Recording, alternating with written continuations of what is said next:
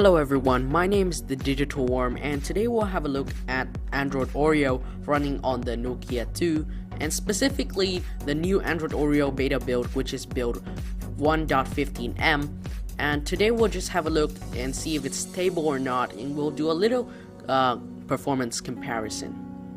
Not really a comparison, but just a test. So anyways, going to About Phone.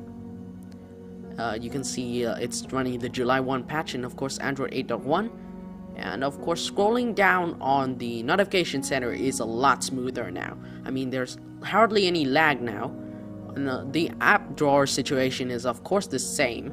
It's a lot smoother, there's less micro stutters, and overall it's a much more pleasant experience on the home screen. Starting off the performance test, we can see I have no applications in recent apps, and we'll just open up Chrome. And as you know, Chrome is the web browser for Android, and we use it daily, so it's fair to compare it on this low-end device. So as you can see, it's performing quite well, resuming right where I began. Of course, I'll just switch to another tab to see if it remembers my place. And there you go, it just resumes wherever I left off, and that's a nice thing. I mean, RAM management is a lot better now, but we'll have a look at that later. So for the short term, Chrome is very smooth. Moving on to Gmail, it's also a rather smooth experience. Going on to the Compose view, you can see it's not that different and takes a while to load, but it works completely well if you ask me. As you can see, I'm just typing random stuff in, and as you can see, it saves as draft really fast. Moving on to viewing an email, it's also relatively fast, but it does not load any images. But if you're just using it to read emails, I think it's an okay experience. Moving on to Twitter, there's a little bit of lag opening up the application, but when it does open, it works relatively well. And there you go. All the features in Twitter work, like polls and viewing photos, videos, etc., and it's overall a pretty nice Twitter viewing experience, apart from a little lag here and there. And as you can see, it's really smooth, really smooth in fact, for this kind of hardware. So if you're using this device to use Twitter, I think it's a really pleasant experience. Moving on to Reddit, I'm using the sync client for Reddit, and it's performing much better than Twitter in fact. But there's a stutter here and there when opening up the subreddit view. And we'll just pick a random subreddit, Android subreddit for example. And as you can see, it loads up really fast, and I could just upvote and downvote and use all normal Reddit features in this application without any major implications on the Nokia 2. Moving on to the new camera interface, we can see that it's using a better interface than last time. We have got these options on the side which allow HDR flash, timer, and beautify mode, and of course the toggle to switch to video mode in the corner. And you can see in the hamburger menu you've got all the options from previously, but in the video view you can see you've also got features like time-lapse and slow motion, which is pretty surprising for a phone of this price. So yeah, that's the new camera interface. Moving on to gaming, I've just installed Rio Racing Free on this phone, and it performs quite well. I mean, quite well in the fact that this is a very low-end device and you should not even use it to play light games. And this is a very heavy game, but I just want to test the processor and see if this RAM and storage configuration can keep up with at least some modern games. And I have to say, I'm pleasantly surprised. There was a little bit of lag while the toast popped up, but overall, if you're asking me, it's a really nice experience, and maybe it's also coming close to some flagships, except from that small screen. So I'll just leave it for you guys to take a look and judge for yourself.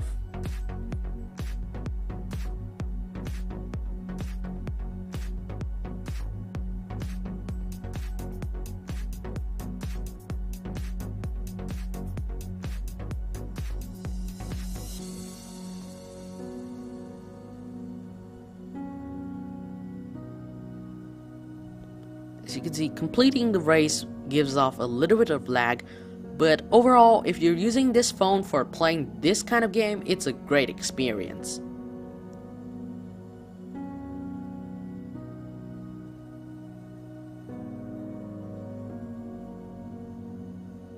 Okay, moving on to Minecraft. I'm using an older version here because I don't have a legit copy of Minecraft. I mean, I did not buy it. So yeah, this is version 0.16.2 and it's performing quite well. Note that I had to disable fancy graphics or else this phone would literally buckle up and stop running anything until I rebooted the phone. But if you tune down the settings, it actually performs quite well. And I mean, you can do all the basic Minecraft features like building stuff, and yeah, if you're using your phone for just that Minecraft world, it's okay. It's okay.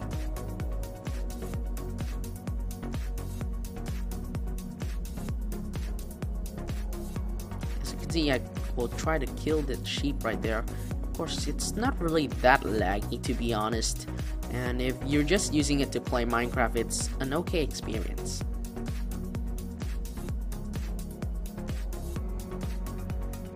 Just jumping in the pool, there's hardly any lag, so it's an okay experience.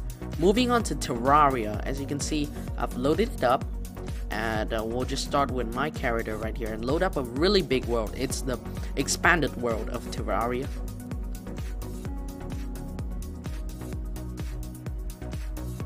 And it takes a while to load, but when it does load, it performs relatively well. I mean, in the sense that this is a really low-end device. As you can see, even with many objects present on the screen, the game performs relatively well. And if you're just using this device to play these kind of sandbox games like Minecraft or Terraria, it's an okay experience, apart from the few crashes here and there due to the lack of RAM.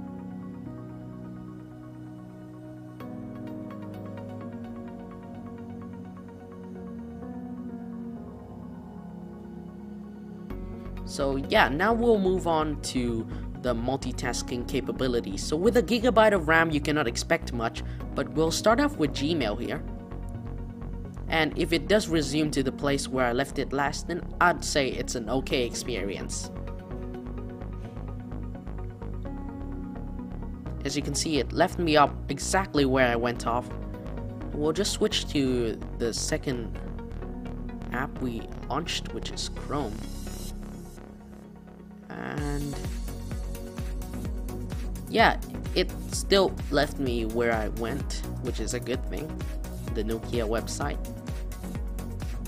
And we'll just go up to, of course I won't test out the games because I know it won't load, and YouTube has reloaded.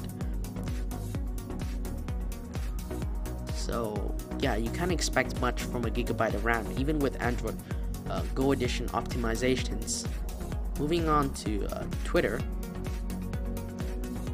you can see it kind of looks like it reloaded, but actually it's actually loading from ZRAM to be exact, and it just reloaded to where I came from. And lastly, we'll check out Sync, Reddit for Sync to be exact. It gives me this black screen, but eventually it will load back up, which is a good thing. And exactly, that's where I left it. So yeah, if you're just using social apps, I think the multitasking capabilities of this phone is actually adequate. So yeah, that's my take and performance review of the Nokia 2 running on Android Oreo. And if you have any questions, leave them in the comment below, like, subscribe, and don't forget to check out my other videos. And as always, peace.